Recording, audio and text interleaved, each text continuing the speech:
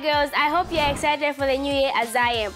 Welcome to Stay True powered by Sky Girls Z, a community of teen girls who know what their thing is and what's not their thing. I'm your host, Abigail. My thing is dancing, singing, and what's not my thing is sports and smoking. If you don't already follow us on our social media, please make sure you do for exclusive content and extended segments. So make sure to check that out on our YouTube channel at Sky Girls Z.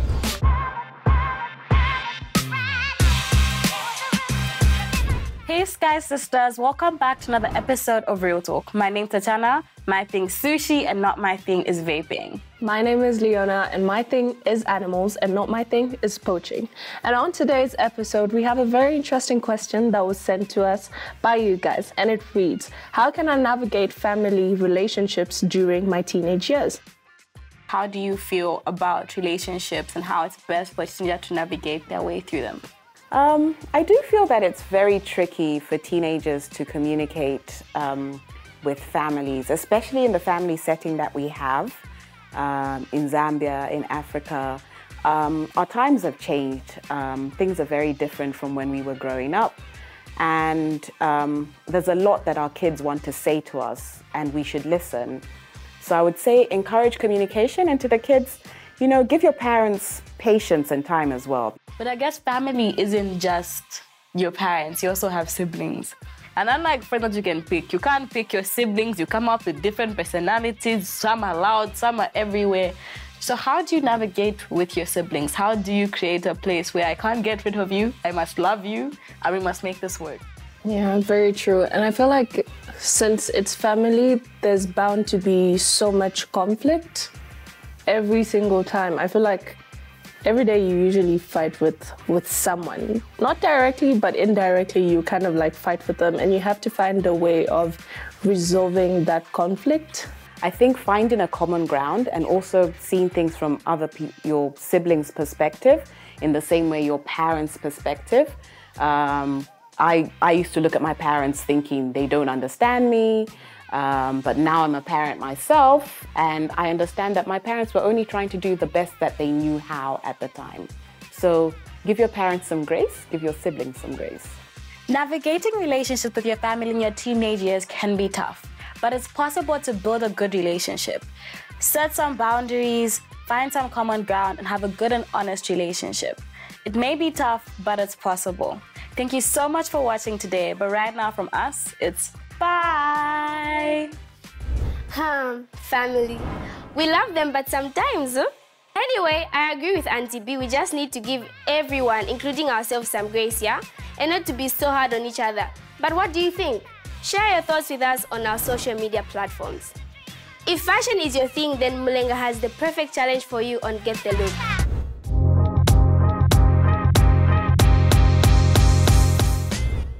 Hi Sky Girls, my name is Mulenga Chileshe. My thing, good food, fashion and chess.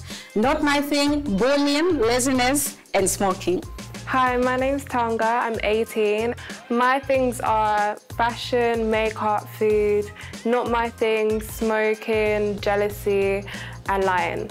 Hi, my name is Mary Kamwanga. I'm 17 years of age. My thing is food, family, and content. What's not my thing is bad vibes, bad energy, and envy. Today's theme is Afro Body, and I'm assigning Taonga and Mary to recreate the looks that I've given them in a budget of 500 kwacha in a time frame of 1 hour.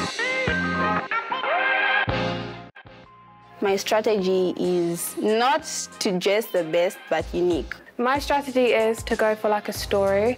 So I was like, okay, Zambia, green. So I work in Mangishi Do, and I find this really pretty two-piece jumpsuit, but I have a problem with the size. It's a little bit too big, and I'm tiny. I walk into the store, I'm taken aback. Like, there are a lot of pieces. I'm looking around for something else. I asked the sales girl for the price, and she tells me it's a little bit out of the budget, so yeah. There's this one piece, and it's beautiful. It's got yellow, greens. It's not really giving Zambia, not really working out of my plan. Most of the things that are there are kind of out of my budget. There's this other piece. I look at it, I love it. You literally look at it and think, Victoria Falls, Zambia flag, game plan. I just want to get one item from Mangishi though because I'm trying to limit my budget. And looking at the time, I'm panicking really. So now I'm done and I'm thinking it needs that extra vavoom. So jewelry, probably. Let's see what I can find. Okay, so now I finally find a very pretty jumpsuit and I really love it. There's no way I'm going to leave it. I get it, I pay for it, and now I'm thinking of something that's going to complement my outfit. Now looking at this bracelet, I think it will go with my story because it's a Zambian flag. So I'm in another store now. I'm now thinking of getting maybe some earrings. I see these pretty dark themed earrings. They look traditional. I love it. So now I'm finished. This outfit I'm excited for. The play suit, the earrings, the bracelet, it's all going to come together. So finally I'm done now and I've gotten what I wanted to get. I'm super satisfied about it because I just can't wait to see how it's going to turn out. I love my outfit. Actually look at me. It's giving Zambia, it's giving baddie. Have you seen the heels? Oh my gosh, I love the outfit. And I think I totally aced that theme completely. I think Taonga is a baddie when it comes to colorful. Can you see the green and the green? It's given. I like the jumpsuit. The cut of the jumpsuit is really nice. It's playful. It's given. It's nice. I feel so confident about my outfit. I love every piece of it. I feel like I look so pretty and I feel like it defines who I am on the African side. Yeah. Mary's jumpsuit is also cute, but the earrings, guys, did you see the earrings and the dot? Just to say I'm Afrocentric and I'm a baddie. These girls, they just came and they are giving 10 out of 10 and I really like both outfits. So let's see how I judge. So even though they both really look great, they look cute, I think just the fact that Taonga put her heritage in the look, the Zambian thingy, I think she took the day. She's the winner because you saw the bracelet. It was Zambian flag. She was saying I'm a Zambian baddie. So yeah, Taonga, you got it. This was really hard for me to do. So let us know who you think did better in the comments below. Ish, guys. Both looks were giving, but I did love the story that Taonga told with her clothes. This is what we mean when we say you can be expressive through fashion. If you rock the Afro baddie look, please share on our socials and who knows, we might feature you too. Now, we have a new segment that was suggested by some of our Sky Girls and we are super excited to introduce it. Becoming That Girl is all about learning about and from female role models on how they became who they are today. Their journey might inspire you and maybe have some lessons that you can apply in your life. Today, we talk to Sophia Chapeshamano.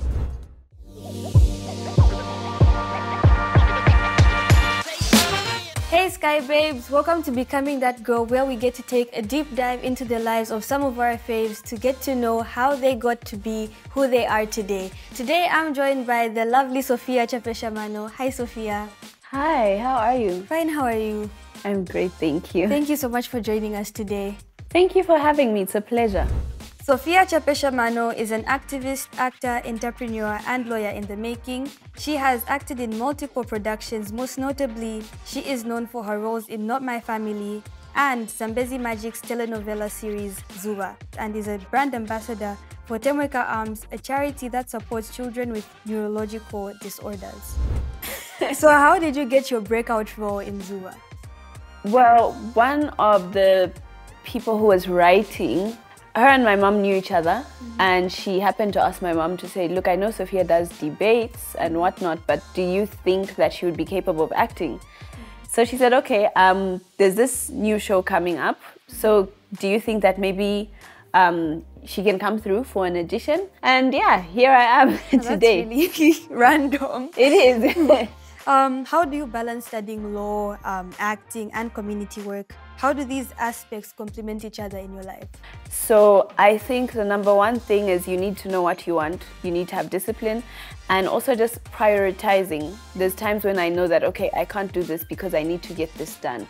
And you know that time you have to suffer a little bit more. Like other people will have the luxury to be chilling and doing whatever it is, but because of the life that I have chosen, I have literally chosen to say, okay, sometimes I just have to suffer, like. Okay, so I heard you say in a radio interview that you have to be intentional about where you go and you don't have to worry about FOMO. How do you choose which events to attend and places to go to or things to do? Usually what I use as a criteria to judge where I can be and where I can't be is I'll always think, like, how would being at this event add value to my life? Who am I gonna meet? Are there potential business opportunities? Are there any people who could maybe open certain doors for me, like for networking opportunities? I don't go to events just because I just want to be there. Like, you just like, you're not doing anything. It's not, you know. Growing up, who were your role models and how did they influence your career journey? When it comes to the media industry, I love Bonang Mateba. I usually look up to strong black women.